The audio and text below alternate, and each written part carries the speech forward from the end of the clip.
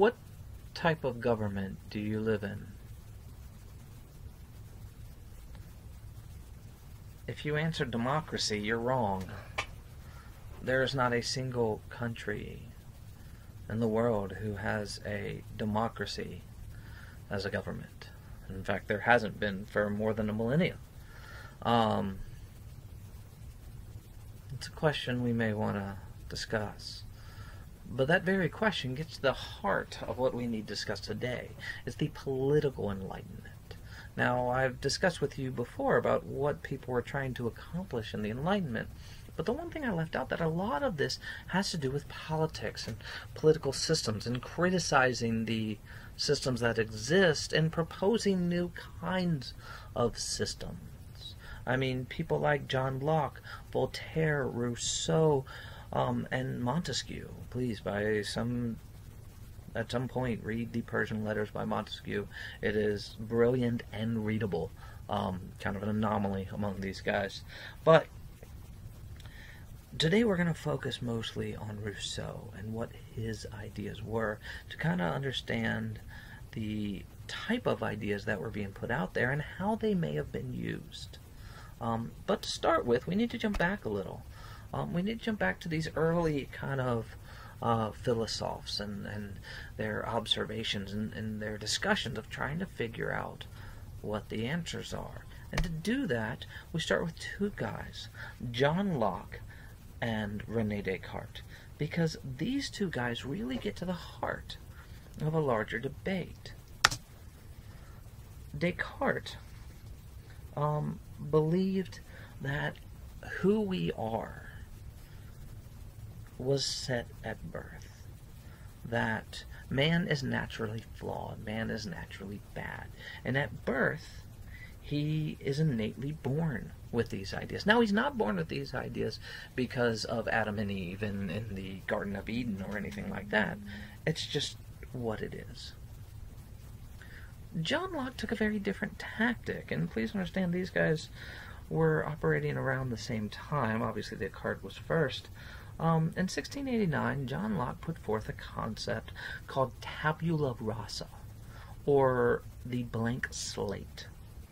And what he believed is that man is born as a blank slate, and the things that happen to him over the course of his life actually dictate who he is or who he becomes.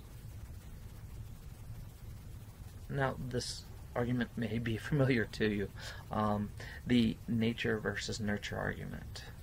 Nature being Descartes' concept, nurture being Locke's. I obviously, as a teacher, would like to go with the nurture argument. Needless to say, because that means my job is more important. But Locke takes it a little farther. If you understand this concept of tabula rasa, it means that there's nothing inherent about who we are. That throws out the idea of inherent sin, that directly challenges the stories of Adam and Eve, and it separates the idea of sin and crime. It's not that you're sinning when you do something wrong, it's that you're committing a political crime. If there's no inherent wrong, which means that what's wrong is dictated by the people who make it, not some standard morality, which means morals are not standard, which means there's no actual inherent wrong. And from a biblical standpoint, if there's no inherent wrong based on, the Bible, then you can throw the Bible out. And it's secular knowledge, non-religious knowledge, that is the true source of authority. That's what he says. He knew it was challenging the church. He knew it, and he said it anyways. Because that's what makes the scientific revolution different from the Enlightenment. These people knew they were pushing the envelope, and they knew they were challenging authority. Which brings us to another thing John Locke said. Because John Locke also proposed this concept of natural rights. That all people, simply because they were born, have these innate natural rights. And those rights are life, liberty, and pursuit of property. I know you Jeffersonian, you Americans who read the Declaration of Independence think it's life, liberty, and happiness. It's not. Thomas Jefferson thought pursuit of property sounded too greedy, but honestly, pursuit of happiness is exactly, pursuit of property is exactly what Jefferson meant when he wrote Pursuit of Happiness. Technically, he says life, health, liberty, and possessions. And we're all do that, right? And it's the government's job to kind of make sure we get that. Well, that's the predecessor. Take that natural rights and this concept that government's job is to protect your natural rights and take it one step further. Because the guy we really need to discuss is Jean-Jacques Rousseau. He is obviously a Frenchman. John Locke was from Scotland, and Rousseau takes that concept of natural rights and that belief that all people have these innate natural rights because they are human, and that the government should protect that, and he really looks close into this one word, freedom. Not Braveheartian freedom, but freedom. And he does it in Du contrat social au principe de droit politique, or what has come to be known as the social contract, right? In the social contract, what he proposes is that there are actually two freedoms. One is natural freedom, the right to do anything you want. I can come up to you, I can punch you in the face, and that is my natural freedom. But you also have the natural freedom to come back and punch me in the face and beat the living heck out of me. Which you might win, actually. So, well, I don't want that. In fact, I don't want you to punch me in the face at all. There's a second thing called civil freedom. And civil freedom is that the government will ensure people's property rights, or will ensure people's certain natural rights. You don't have the freedom to do whatever you want. You have the freedom to do whatever you want unless you fringe on somebody else's kind of property or health rights. So you don't have the freedom to come up and punch me in the face without getting arrested, right? That's civil rights. My civil rights was infringed, and you can't infringe on my civil rights without getting arrested or whatever. This is what Rousseau is laying out. Well, what he's saying is people are willing to give up their natural rights, some of their natural rights, in order to achieve civil rights.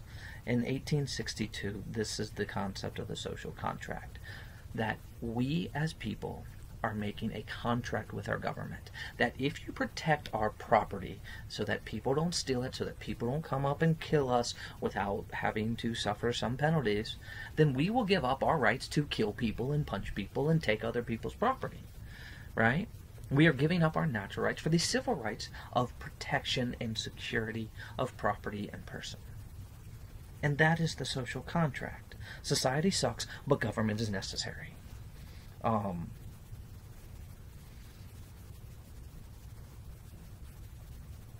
But here's the next level. If you're willing to give up your rights, but the government does not protect your natural rights, which means the government doesn't carry its end of the social contract.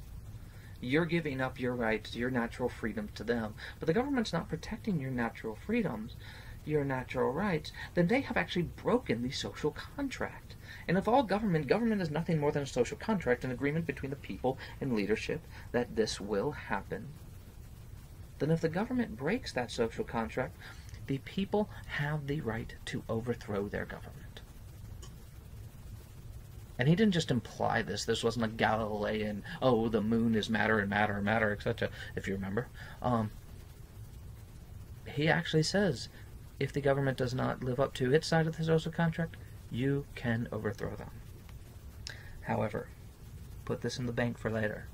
He also said the government, in order to achieve its goals, may have to temporarily take away individual freedoms to sustain the freedom of the state and therefore the freedom of everyone. Put that in the bank. We'll come back to this. Now here's the thing, these are philosophical ideas, but if you are sitting in a pub, in a wine bar, in a coffee shop, where, by the way, these guys are discussing these very issues, and you start hearing this concept of, if the government isn't carrying up its rights, if the government isn't protecting us, we should get rid of the government. And you're discussing it as a philosophical concept of how the overall world should work. But people who aren't steeped in that philosophy just hear that. We should overthrow the government because they're not doing what we want them to do. And people start hearing that and discussing it without the intellectual background behind it. Well, that's a whole nother story. We'll get to that soon.